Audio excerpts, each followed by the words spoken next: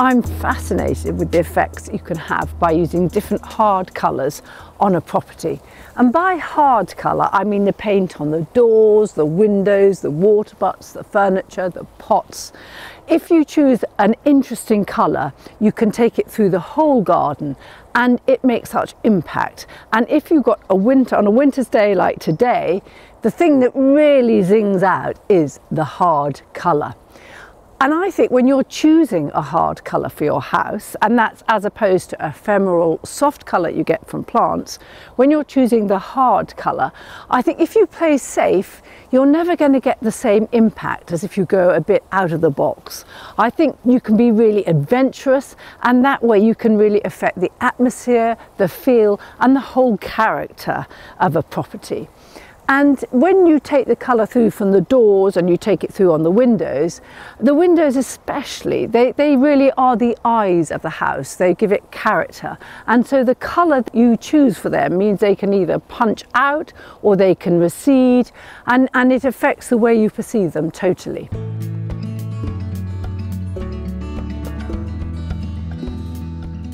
Now, I've just changed the whole hard colour of the building. I haven't repainted it probably in 12, 13 years. And when we bought it 30 years ago, it was bright spanking white. Now, they didn't have white paint really before the 20th century, so that was totally out of character. What a house would normally have is it might have a nice colour on the front door or the doors, but the windows would be just grey, because the pigments which they used in paints in those days, as opposed to the colourants which they use now, were very, very expensive, and the grey was a very cheap colour. But today, because colourants are so much cheaper and the cost of the paint compared to the cost of putting it on is relatively inexpensive, I think you can take it through everywhere. So when I was choosing what colour to go for, as I said, we started off with bright white, and then we went to a sort of pale greeny grey, and then about 12 years later we went to a lichen, a more stony coloured green. And they've always been really nice, they've been quite soft, sympathetic, and they make the windows recede, whereas bright white makes everything jump out. The greeny licheny colours make them recede. But for this time, I wanted a bit more adventurous. I wanted to try something different. And I wanted really a sort of Mediterranean French grey colour, because I think that works quite nicely with the stone, and I think it gives it a completely different sort of character. But even having thought about that, actually choosing the French grey colour is really, really difficult. So I spoke to Patrick Baty, and he's a paint historian, and so he works on really important buildings, advising on colour, on places like Stowe and other eminent buildings. And I love his range of paints. They're really beautiful. They've got these beautiful hand-painted colour charts. And he points out that when you use a historic paint like his, they have about 5 or 6 colourants in them, as opposed to more modern type paints. They tend to just have 3 colourants to make them up. And when you get more colourants, like in his paints, the paints are more opaque, they're more lively, and they're not as flat as the modern paints which just have the 3 colourants. So that's something to consider if you go for a historic paint.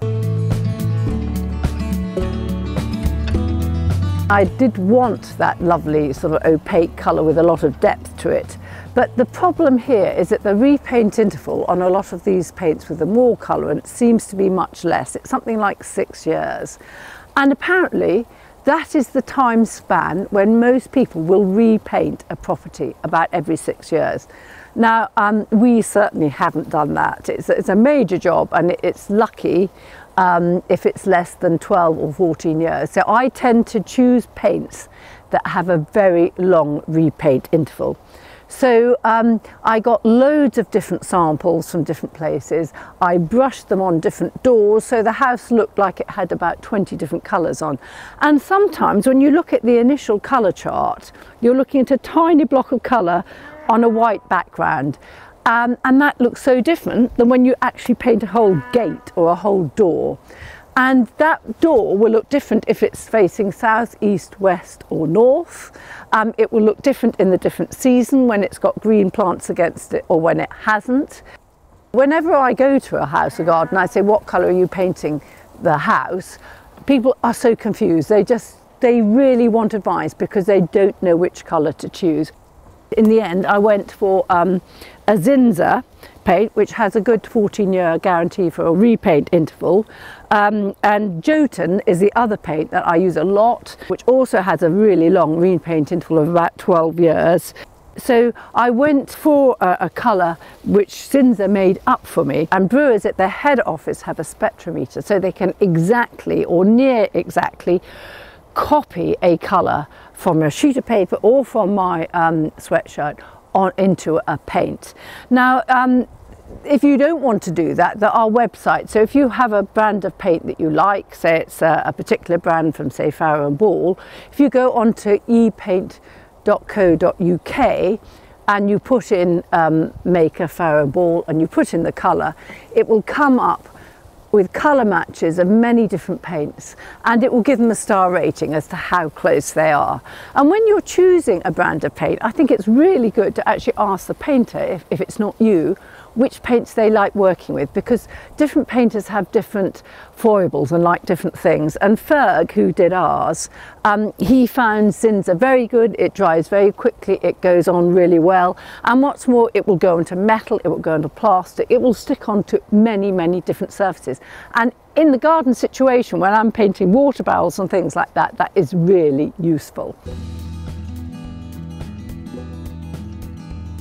So the other thing about hard colour is actually thinking about the mood it evokes, and different colour paints have very different characteristics.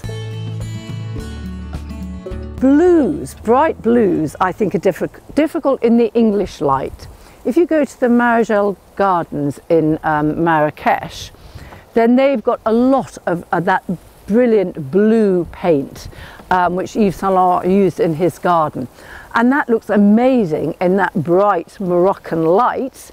But you bring that same colour, and if I put that on my gates here, on a dull winter's day, that would look very bright and everything around it would look extremely dull, and I just don't think it works.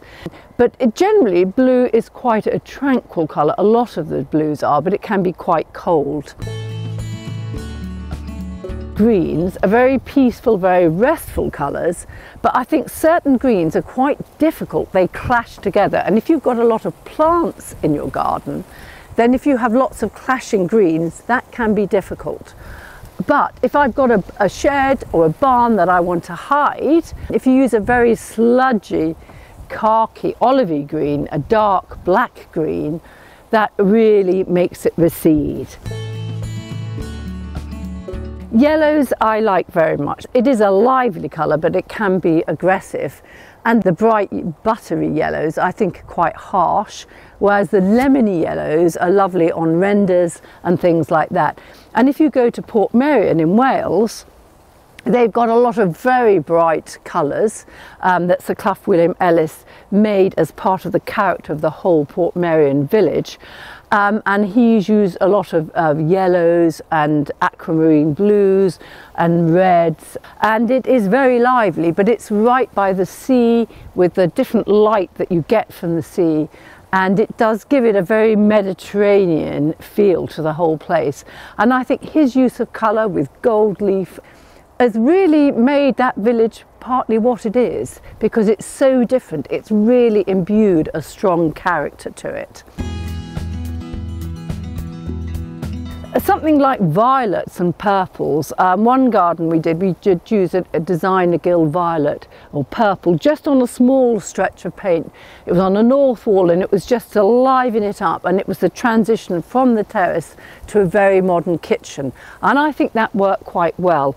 But if you're using a lot of a very strong colour and you're being brave, just bear in mind when you do whole flat sheets of it, it really does punch out, whereas if you put it on trellis and you just have thin strips of it, you can get away with a lot stronger colours. Then you've got all the fawns, the siennas and things like that, and they are much more rustic, much softer colours, maybe not so adventurous. But just consider all the palette when you're thinking of redoing your outdoor colour, and think what you can take it onto apart from the house to pull them all together.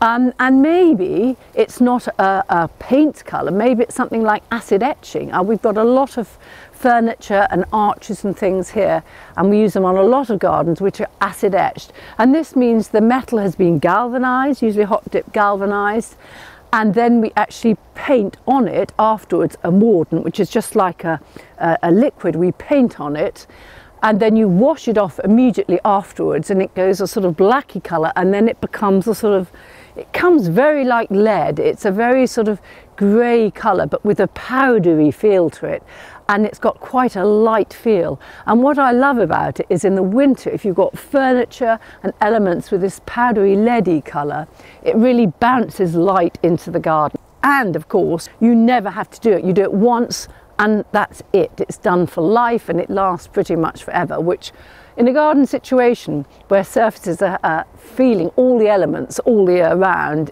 to have something with that longevity is a real bonus. The other thing when you're choosing a paint is you want to choose whether you want it gloss, you want it matte, or you want it eggshell. Now, I was going to do the whole lot in eggshell, and the reason I was going to do it in eggshell is because everybody says that when you've got eggshell outside, dirt doesn't stick to it so much, whereas if you've got sand or soil blowing around and things sticking on it, it will just throw them off much better than a matte colour.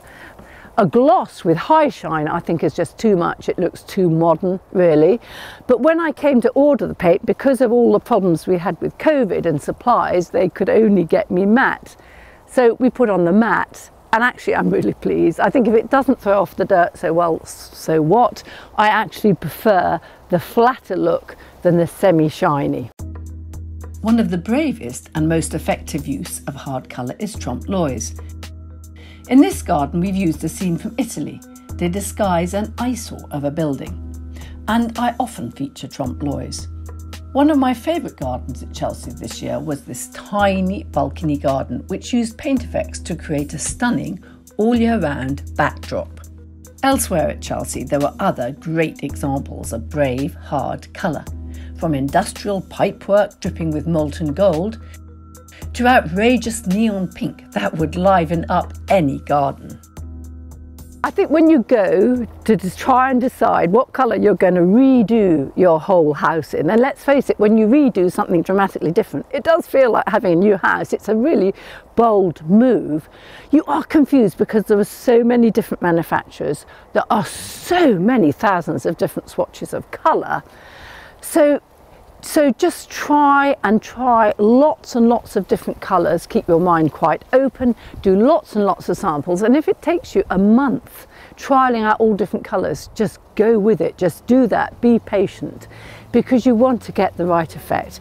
But the worst thing in the world, I think, would be to be too conservative. You know, have a bit of fun with it, do something a bit different, and just make your mark and make your home quite distinctive with a sort of character you really like.